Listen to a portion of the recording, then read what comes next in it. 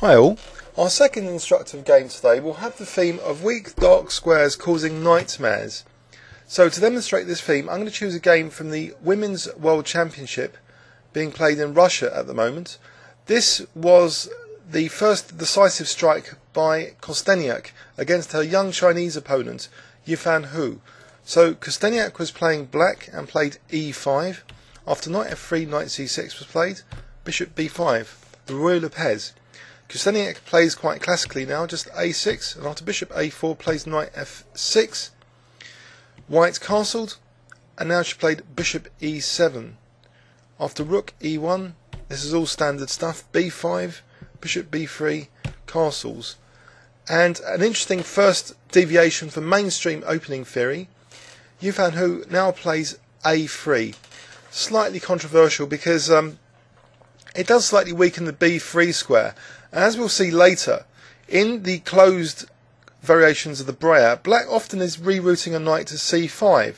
So by weakening the b3 square, it's giving the knight on c5 later a bit more influence and power. It might be an unnecessary move, this a3. After d6, white now played c3, and Kosteniuk now played bishop g4. So in this position, white now played d3, and Kosteniuk continued now with a strategy of increasing the space on the queen's side by first playing knight a5 to liberate the c-pawn, and after bishop c2 to play c5. Part of black's strategy is perhaps to discourage white from playing a later d4. So after h3, Kosteniuk kept the bishop on d7 actually, didn't retreat it to h5.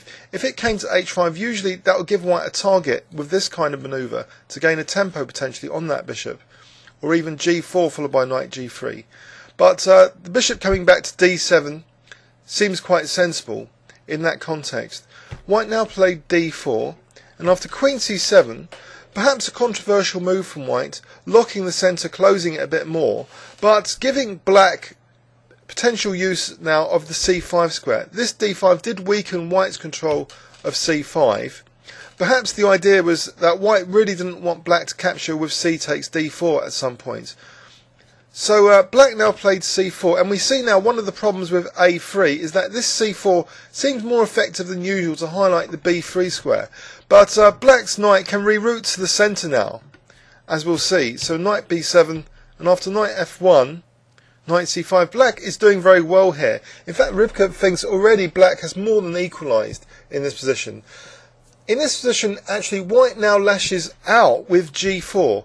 And we'll see now that not only is c5 a bad, weak, dark square for white, but potentially g5 and f4 on the other side of the board will be weak now, especially with this excellent next move by Kosteniuk, which was play h5. So really provoking white into further concessions. If now, let's have a look, if white had played g5 as a new variation, then knight h5, h4, and here g6 is a very good idea, I believe, with the idea of playing f6 later, which would give black a lot of options of either f takes g or f5.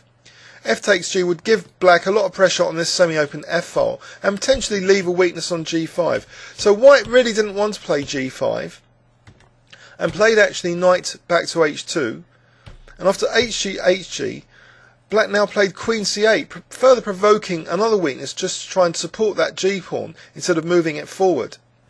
But a quick look at this moving it forward here shows that even if white plays queen h5, it's only temporary because black is playing queen d8 now to immediately target that g5 pawn, and if knight f3, bishop g4, and black's a lot better.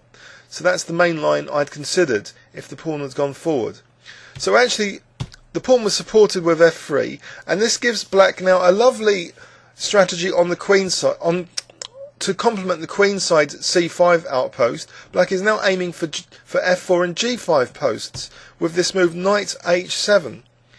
It looks like a nice knight retreat to support bishop g5. So after knight g3, bishop g5, black is aiming strategically to first weaken white on these dark squares and then try and put the pieces, particularly the queen and knight, on these two squares now. So we'll see this lovely plan coming into action now. Queen d8 seems to leave the pawn and pre here, but that would be a terrible blunder. Let's have a quick look at that, because of queen b6. And so black is now, as well as attacking the knight, fighting a discovery attack on white's king. So in this position, after knight f5, queen d8, white actually played king g2, and now g6 was played. Again, this knight can't take on d6. Let's have a look at that, because bishop takes, queen takes, and now queen f6. And the knight is trapped there. It would have to like sacrifice itself back on f5 with nebulous compensation. So actually, after g6, the knight just retreated humbly back. And black's got a really great position now. White's really tied down on these dark squares. And black continues with king g7, potentially to use this h-file now to try and exert more pressure on the white king side. So after rook h1, rook h8, knight f1, queen f6, and we see now these other dark squares are being more pressured. So bishop e3, black now seizes the opportunity to take off white's dark square bishop and play knight g5. And look at these lovely symmetrical knights on the dark squares, causing the start of white's nightmare. So after queen e2, black simply played rook ag8, a nice nifty move, perhaps giving options for the king to come to f8. But also now, after rook a f1, black played queen f4, so completely blockading that f-pawn, and it's difficult to evict that queen from f4 here. The knight can't attack it from d5, and it's very difficult to arrange a knight to come to h2. So this queen is further exerting pressure on all these pawns, which are now fixed on the light squares. So white took on h8 and tried to simplify now with another rook h1. Black obliged, because now there was a very powerful move from black, exploiting this c5 knight. The move was knight d3, and all of a sudden this c-pawn is becoming strategically significant for winning the game, because after bishop takes d3, if white's played something else, let's have a quick look, say knight g3, then knight takes is crushing, because queen takes knight e1 check, for example. So white decided to take that, but giving black this very dangerous passed d-pawn. And after queen f2, it was the source of now a tactical combination. After d2, the queen can't take as a queen takes f3. White played knight g3. And now can you spot the next move which Kosteniuk played? In fact, there are two strong moves here at least.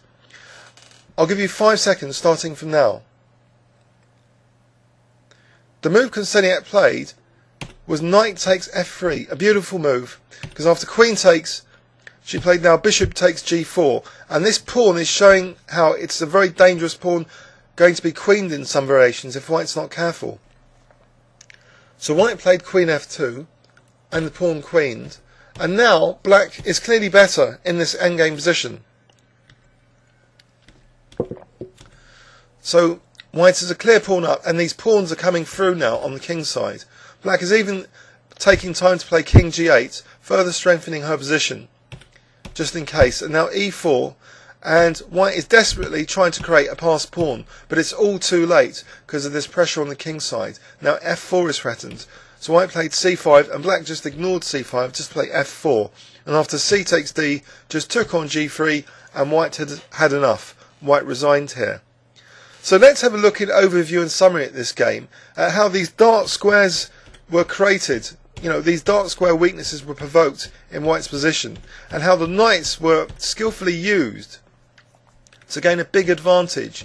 So first, black, by playing queen c7, is tempting white to lock the centre with d5, but it can sometimes be a really bad strategic mistake.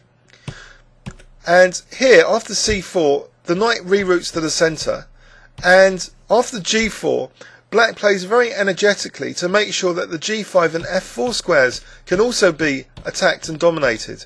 So we see now a nice bishop exchange, which is always a great preliminary in general to try and get control of squares of a certain colour complex. So after knight f5, queen d8, king g2, and now the knight was evicted, and we see now after king g7, the rook has a great position on h8 for attacking on the h-file, and after the bishop exchanges and the knight coming to g5, all that was left was for black to further increase the pressure with queen f4. And now, after these rooks came off, there's the move Knight D3, so creating a very powerful pawn for black, which gave rise to this very nice combination with knight takes f3. So in this combination, black is left with a clearly winning endgame position, where black's pawns are just too strong on the king side, and it led to just winning a piece now, and white resigning. I hope you enjoyed that game from the Women's World Championship, and please leave any comments on YouTube. Thanks very much.